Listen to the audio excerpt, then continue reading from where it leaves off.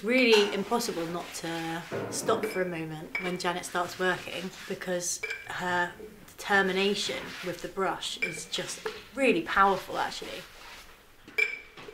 I'm a painter myself, and the idea of taking on a huge canvas can be quite daunting, but for Janet it's so natural. She's so confident with what colour she wants to choose, the way she wants to work on that day. And it is hard sometimes to not just sit back and watch her and just get into that rhythm, that powerful rhythm that she builds up as she paints.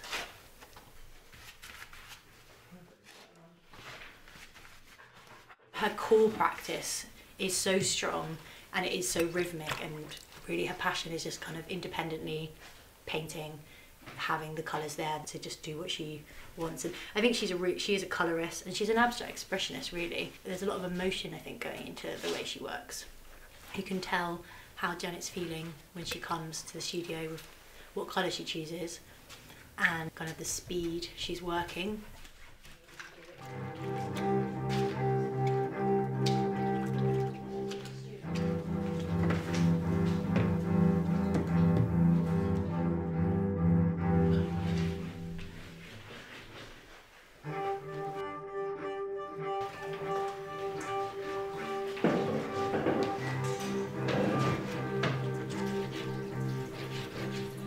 The residency with Janet at Grays Wharf came about through Shallal building a really strong relationship with Grays Wharf over the last year. The idea is really Janet taking over the gallery space, using it as her studio, and an opportunity for Janet to have bigger space, her own space, autonomy of what she wants to do in that space.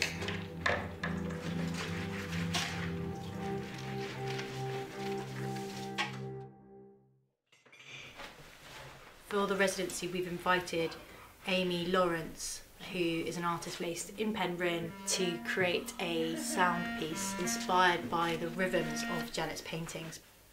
The way Shallal Studios operates is a real creative exchange between our artists, and Amy's been coming into the studio and observing Janet painting, bringing in her instruments, responding to what she's been visually making through sound.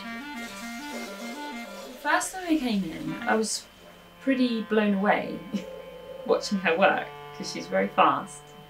Yeah, I watched her do one complete painting that day, and it all happened in less than an hour.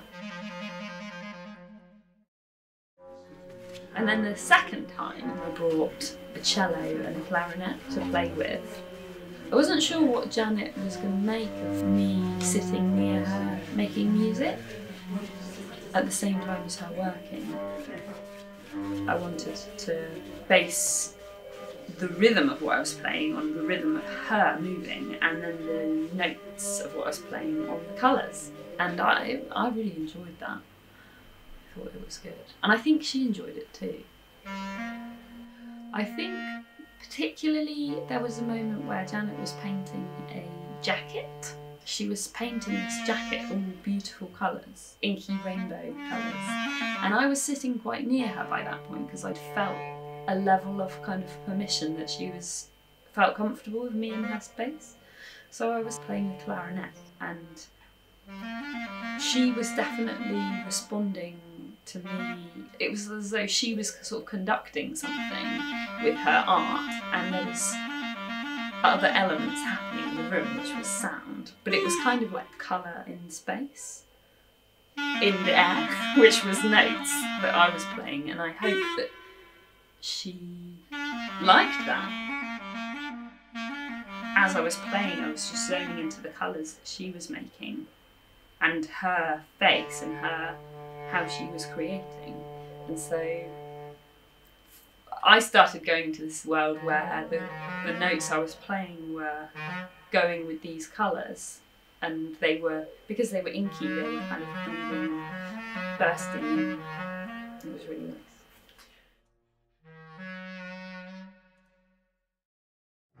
What I really loved actually was that there was this great rhythm where when she works, she goes to the colours and she's choosing colours, and then there's this like big burst of applying colour.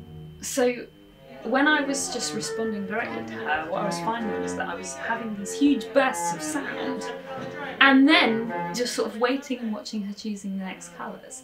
And when I could sort of listen back to some of the sound recordings, it's not just the rhythm of how she applies paint, which is so percussive.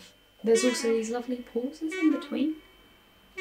When you watch that coming into life, there's flourishes of sound in what she's doing, and then there's thought and choosing, and so that's kind of how I wanted to compose this, was in that same kind of way. So it's got lots and lots of little bursts of sound and then pauses.